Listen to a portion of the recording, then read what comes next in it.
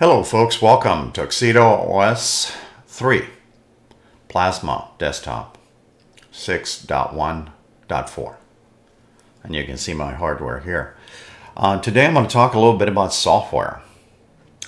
So there's a lot of new users that are, well, new to the Linux world. They're maybe coming from Microsoft, and checking out Plasma desktops and TUXEDO is a pretty easy ride.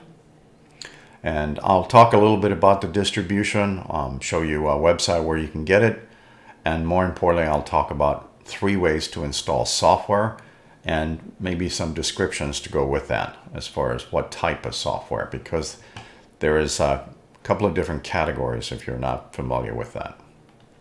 This video is geared toward new users, by the way, folks. So I'm going to use DistroWatch to give you information about TUXEDO. All right, I don't use the popularity factor whatsoever, but I do like the way they lay things out. So TUXEDO OS is theoretically listed as a beginner's category for new folks. All right, nobody likes that word, but more importantly, it's very easy on the eyes and easy to learn. And it will grow with you also. You can also test drive it. That's what live medium means. You burn that onto a DVD if you have a DVD burner, or you can put it on a USB stick or thumb drive. All right, it is a Debian and Ubuntu-based system. That's how the packaging is done. The software packaging. LTS just means long-term support. They're out of Germany. They only offer one desktop. That's the Plasma desktop. Their website is tuxedocomputers.com.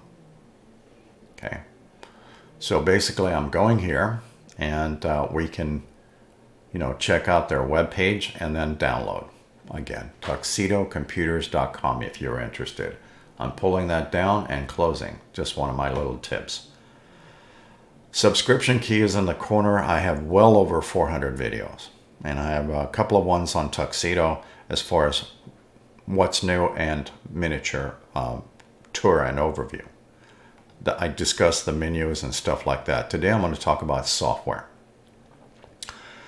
There are 3 different ways you can install software on TUXEDO. There's the Discover Software Store, Synaptic, Package Manager, and Terminal. We'll start with the favorite. That little shopping bag thing called, well, the Software Store. And Discover 6.1.4. So this is Plasma version 6. Now where's the stuff coming from? Well, the stuff is coming from these locations.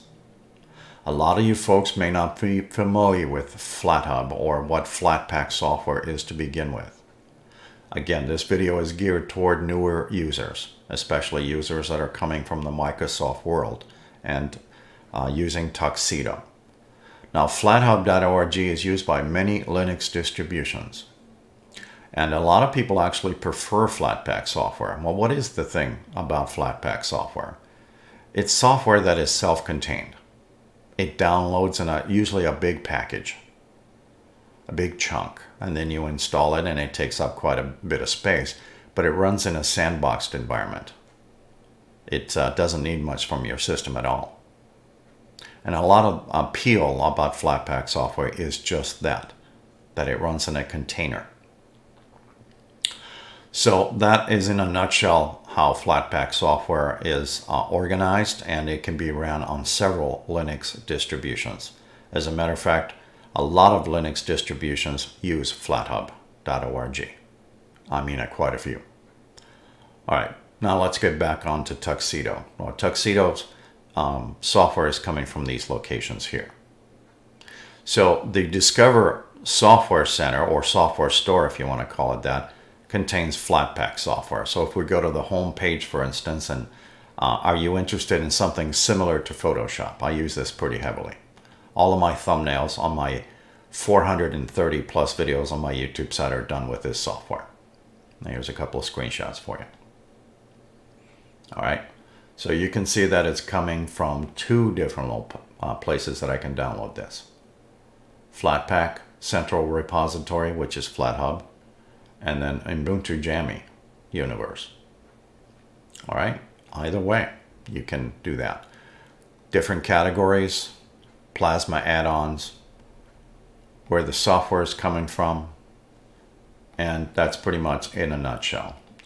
Now, a lot of you folks are brand new and you kind of want to shy away from using Synaptic. My advice to you is get familiar with it.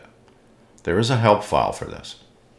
You will need to put your password right up front when you do this. There is a big universe there. 91,424 packages are listed in here, but no Flatpak. So that means your little blue bag over here has a lot more, the Discover Software Center.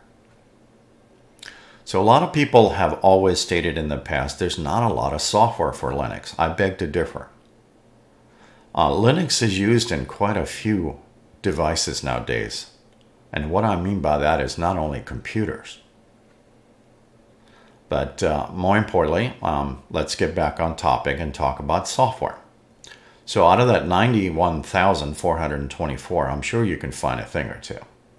You can do that by searching it by name, description, and other stuff.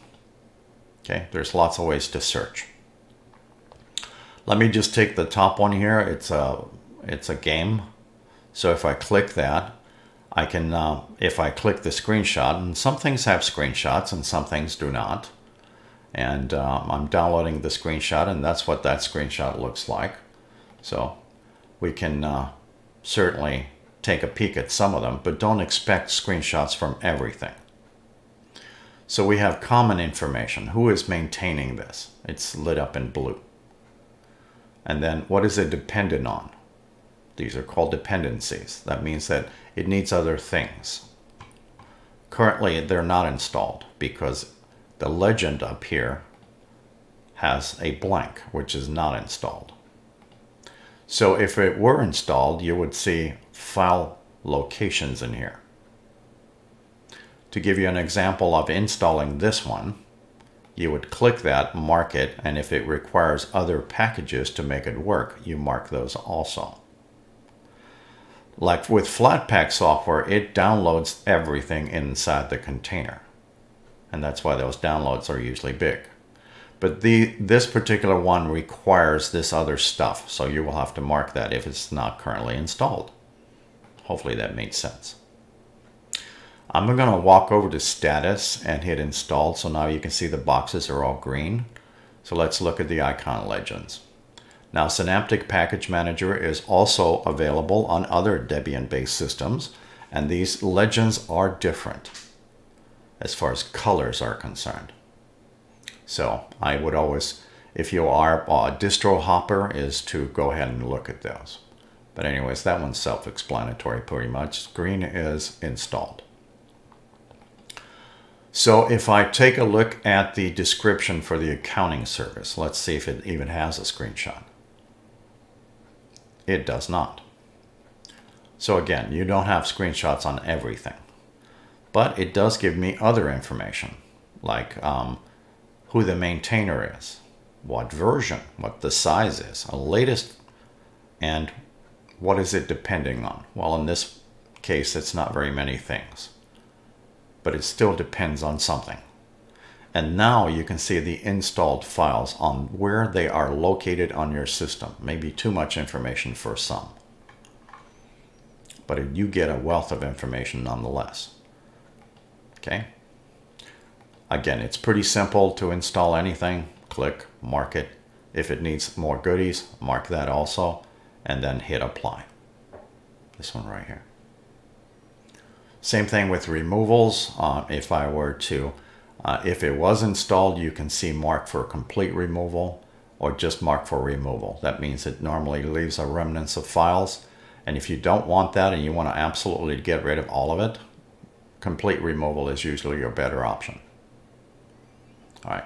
Now, this option here, sometimes on different Synaptic package managers, is unchecked. I usually check that, and the reason for that is that way I get these selectors down here.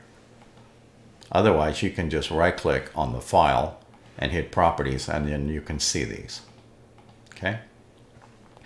Keep in mind, this one is not installed because the box is, well, clear. It's not green. All right, so there's a lot of things in here, and you have a help file also, F1. And these are all clickable.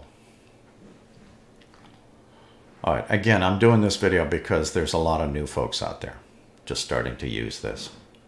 And but don't shy away from this one here. So I'm going to close that. You can certainly, as you grow with any Linux distribution. Now, being that this is a Plasma desktop, it's always listening. In other words, it's waiting for you to type. I'm going to type in KO, and that's console, and hit enter, if you're not aware of that.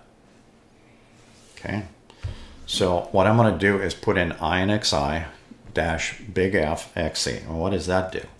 It's just going to give me complete system information.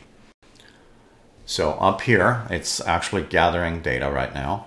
And when it finishes, it's quite extensive. It's using a 6.8 series kernel. Again, this is KDE Plasma version 6.1.4, Tuxedo OS 3, based on 2204 Jammy, Ubuntu in other words. Long-term support. Your motherboard is listed here if you ever wondered how to do this kind of stuff. And you can see my CPU, and the graphics card I'm using today is an AMD Radeon RX 580. And then you can take a look at your audio network, Bluetooth drives, partitions, and all that good stuff. Typing in exit. And more importantly, thank you for watching.